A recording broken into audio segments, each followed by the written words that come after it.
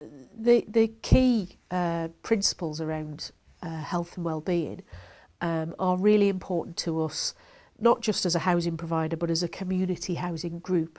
And so our values very much line up with the 5 key values around Project 5. So we want people who are living in our homes to be connected. We want them to feel that there's still more to learn in life. It's given people a real opportunity and a chance to come out of their homes and to do something and to meet with other people while they're learning a new skill. And obviously that helps with mental well-being. And we're all about creating good mental health. Well, you meet all the people and we sit down and we have a chat and a cup of tea, and it's the camaraderie. And you, as you say, otherwise you're in your flat and you're on your own. But it's lovely to come out and we talk about everything under the sun besides computers. And this is what it's all about. When you're with people, life is a lot easier and more complete.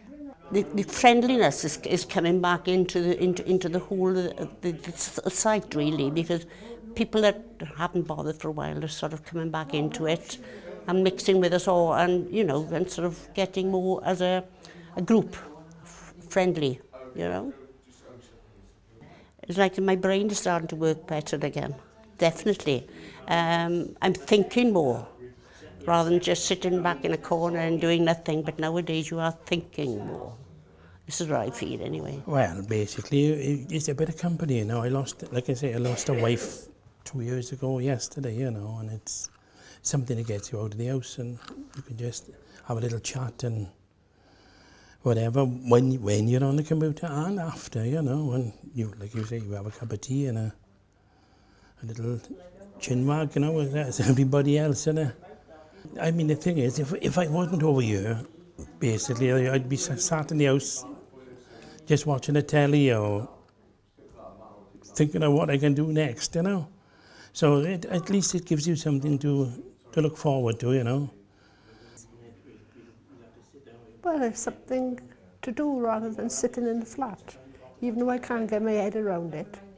It was just something that, well, I never really wanted to do it, but it was coming over here for company and that. So, you know, it works both ways. Can you tell me what you've learned? Nothing. I'm still on page 1. Oh, it makes me feel good. It really makes me feel good. But it is rewarding.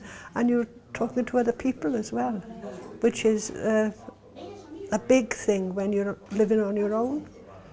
And, oh, wonderful. A volunteer's name is Nancy. She's very, very, very helpful, very caring, and sort of loving. You could, you know, cut your leg. Maybe I shouldn't say that. But, yeah, she's very, very affectionate in that respect.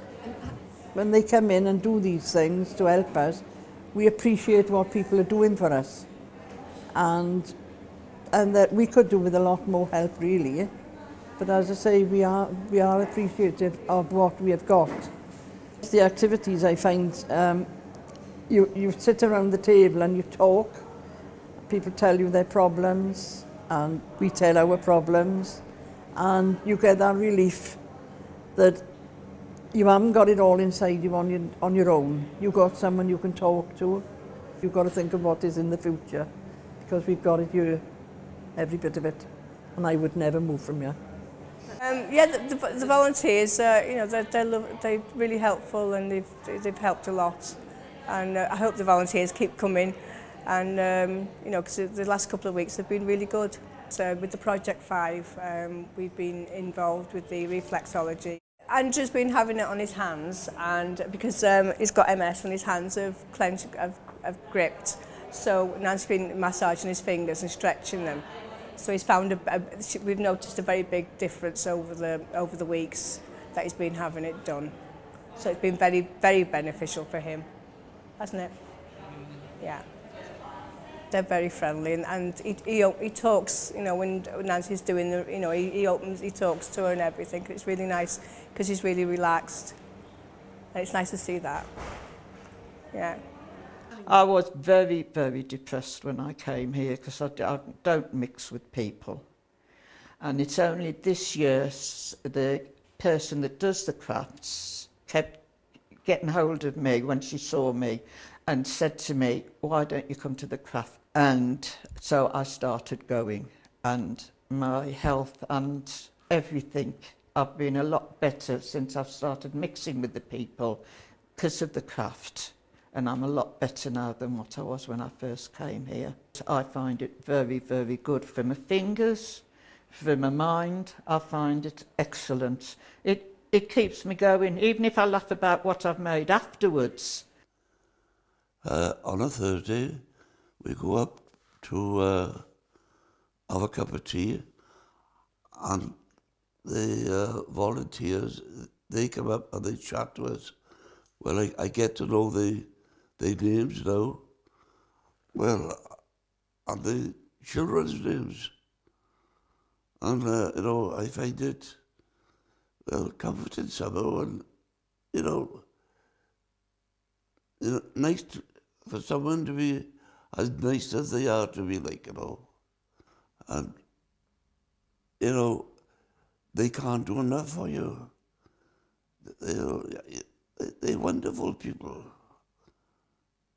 It's the process of coming together, of learning something new, of interacting, of having a chat with people, of using the grey cells and all of those things that I think has actually benefited a lot of people, and it's benefited our staff as well who are working with the Project 5 team. So all in all, for us, it's been an incredibly positive experience so far.